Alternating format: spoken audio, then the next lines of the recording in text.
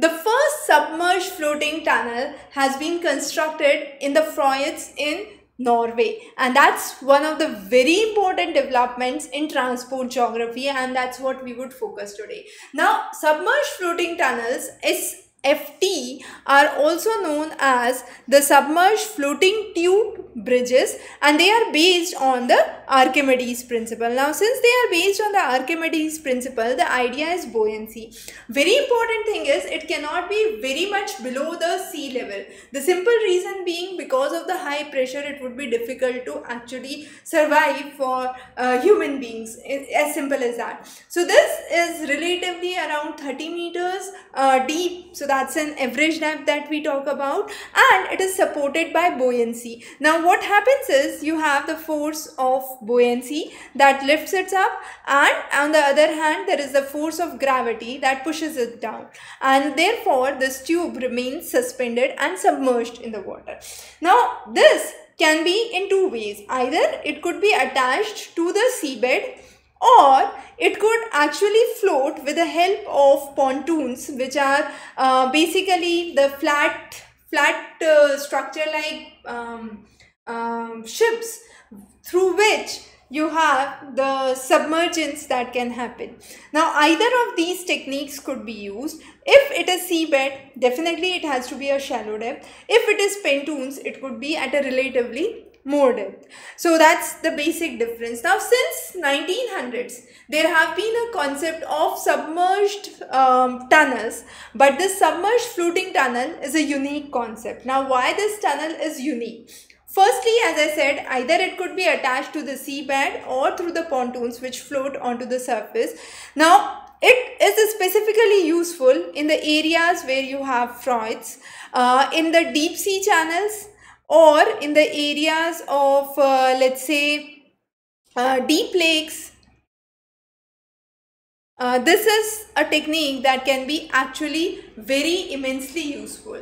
Also, while you are constructing it, there has to be two different ways. One way for the onward and the forward movement of the traffic, and the technique has to be well developed so that there is a smooth flow. Definitely there are challenges and issues related to it. A maximum depth it can go is only 3.3 kilometers deep, because pressure from 8 kilometers onwards is nearly 500 times the atmospheric pressure, and as a result, as I mentioned before, it would not be a viable solution because of a high pressure zone that is created.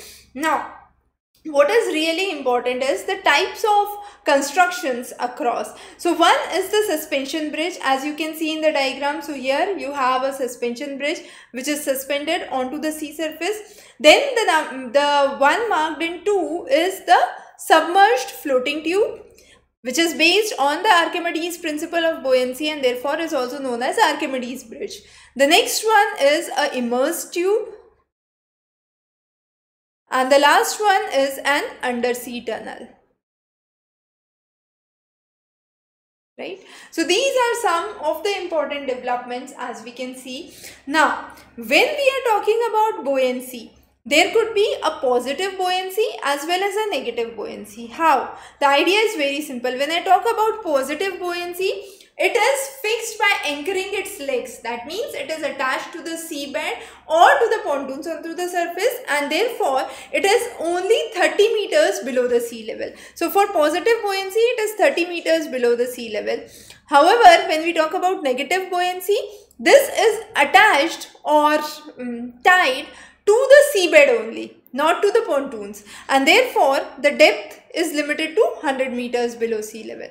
So that's again a difference. Now, what are the benefits of this suspension floating tunnel? The first is it can be constructed away from a densely populated area. It can provide a clear channel, faster movement of the traffic. The region must have access to an underground parking structure, and also once the lifespan is completed, it's easy to remove. But there are definite challenges in terms of cost, in terms of a fire outbreak in the tunnel. It's difficult to rescue because it's underwater. The next is the discomfort for the passengers, if any, and also issues related to coalition if it happens within the undersea tunnel.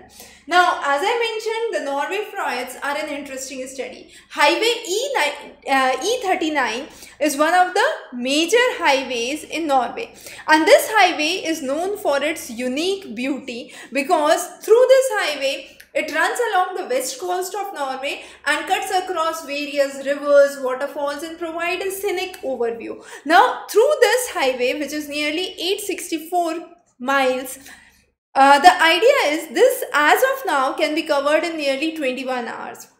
Why? Because the 7 intersections, as you can see here, which are marked with the dotted lines, are the intersections where you have the fjords, and therefore you have to move into a ferry and then move your vehicle out of the ferry, and that whole process actually increases the time, which makes it nearly 21 hours to cover this distance.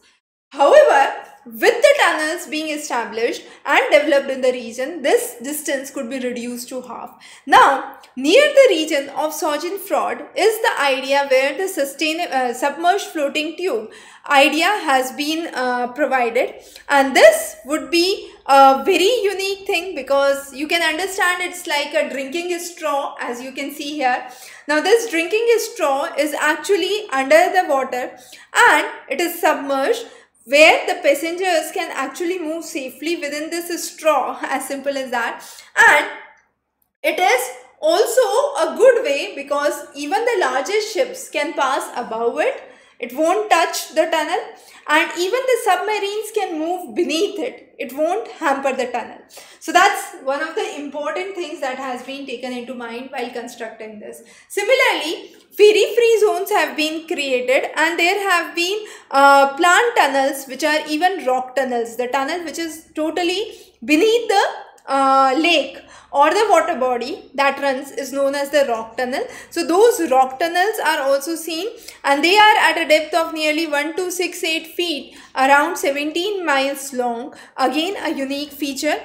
This Norway region itself has more than 1070 tunnels as of now, of which 37 is underwater and more into development. Now, this submerged floating tube is really unique because after its construction it would be one of its kind, and it's believed that 33% of the project would get completed by 2025, but still more years to take for the complete completion of the tunnels across this pathway. But this submerged floating tube or submerged floating tunnel has created avenues for further development in transport geography, reducing the distances, reducing the time, and also important for those studying civil engineering. So thanks for joining in today. We'll be covering other interesting topics soon. Stay tuned.